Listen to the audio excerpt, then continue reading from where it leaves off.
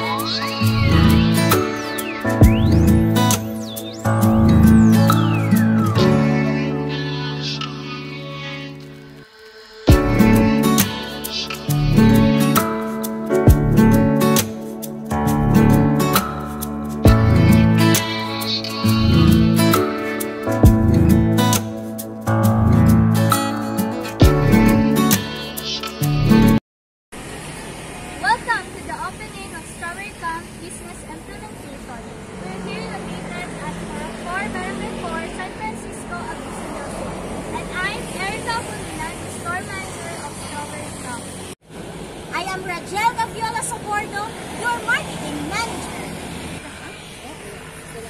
My name is Regine Bañore, accountant. Jeza Corpuz, your cashier. Judy and Casilas, your salesperson. Planting strawberry runners is super easy, and you get lots of new strawberry plants from those runners. Propagating strawberries is easier, more reliable, and faster than growing strawberries from seeds. One plant can put 10 or more runners while still producing strawberries. So you should never need to buy strawberry plants ever again. This is the easiest way to plant strawberries by far. As you can see, this is the strawberry runner. This one. Upon implementing our marketing strategy, we are here at 7-Eleven Trento to sell our remaining strawberry runners since the other runners are already sold. Morning, strawberry. At 195 ang isa. Tumas na niya siya. Utang na niyo siya sa kanang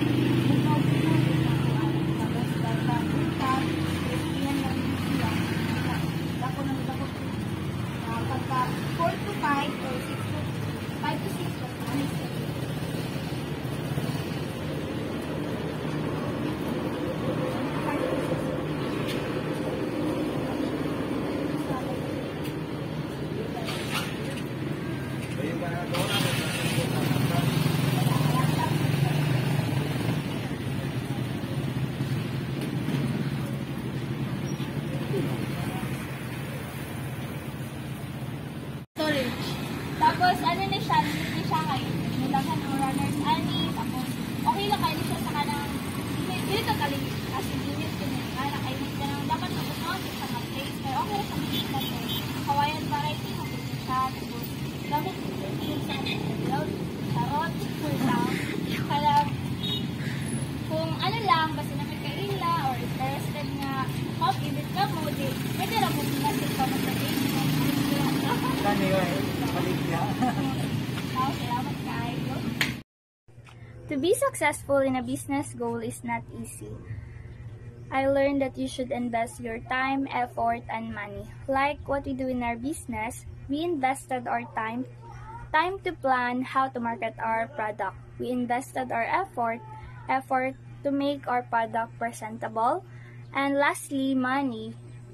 We invested our money for our capital, for our opening of our business. So, that's for my learning this week.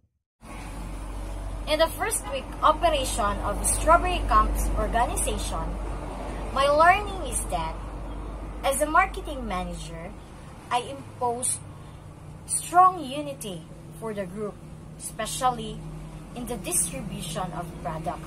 Why?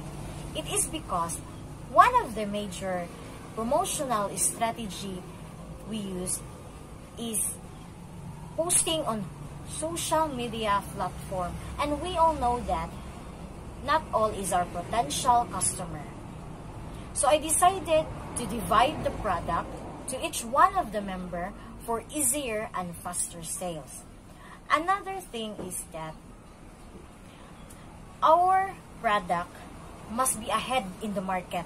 So I continue to find new ways, new concepts, new ideas for what is the best in our organization. Thank you and God bless. On the opening day of our business, which was on November 3, we sold 12 pieces of strawberry runners. On the next day, November 4, we sold 2 pieces. On the next day, November 5, we sold 6 pieces. Overall, we sold 20 pieces for the week. 195 is our selling price. 195 times 20 equals 3,900. 1,000, 2,000, 3,000, 200, 300, 400, 500, 600, 700, 800, 900.